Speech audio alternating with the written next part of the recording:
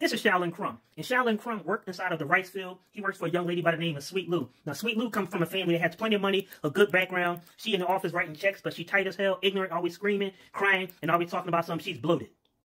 This is Sweet Lou, the boss, sitting in the office counting out that money and trying to divvy up the pay for everybody, but she penny pinching. She making sure everybody get equal pay. You could have been working there 20 years, 10 years, or 5 years. Even if you're a new employee, everybody makes the same amount. She's a nasty motherfucker.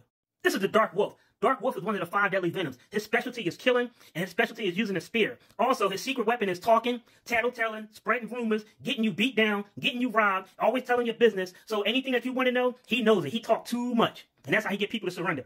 Now, the Dark Wolf snuck past everybody, made it into the office, and went to kidnap Sweet Lou. He started talking to her to death. She screamed and hollered, "Oh, somebody help me! Crumb, where you at?" I said, "Yo, why that bitch call me? It's like 100 other people out here. Yo, why she calling me? She didn't even get my money for last week. I ain't the fuck going in there. Somebody else go."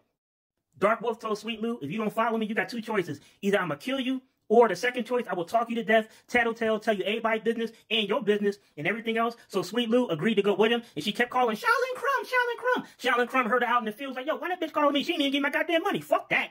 I ain't get my ass whooped."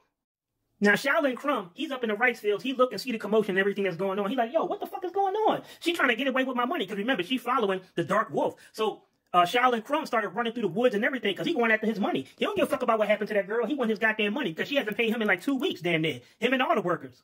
As Shaolin Crumb is running through the woods, he stopped dead in his tracks by this person. This girl, her name is Red Fox. She's one of the 5 deadly venoms. She's boss number 2. She normally kill you and ask questions later. She don't even like to play no games. You look at her, give her a side eye or a corny joke, she'll kill you. And she told Shaolin Crumb, "We must fight to the death. You pass me, you can make it to the Shaolin Temple," because that's where Shaolin Crumb need to go to update and enhance his skill. Shaolin Crumb said to himself, "Look, I'm not fitting to get my ass whooped by this girl. I heard of her, and my skills ain't there, so I'm not going to sit up here, get my ass whooped, get killed, and I can't even get my pay. I'm going to give her ass a bowl of rice." So Shaolin Crumb gave her a bowl of rice from the rice field. While Red Fox was eating her bowl of rice, it was that rice that had rice, gravy, and onions. Y'all remember back in the day, pork yacht? Well, this was the same type of rice, that real thick gravy that's made with lard and everything else. Rice, gravy, and onions from takeout. That's just how she liked it. So while she was feeding her ass Crumb radios, and also AKA Shaolin Crumb, he ran through the woods and made it to the Shaolin Temple.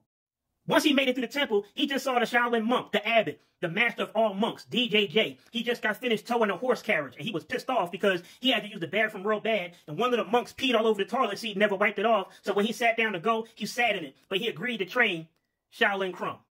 Now, DJJ, he said, "Listen here, Shaolin Crumb. I'm going to train you so that you can enhance your skills. We're going to train for a whole year. But motherfuckers like you, I'm tired of people coming here for free training, trying to give me rice. Y'all don't work. Y'all don't pay no bills. Y'all don't contribute nothing to the temple, but want to train, and don't give me no money. After that year is up, get your ass out of here. Whatever happens to you, happens to you. Peace."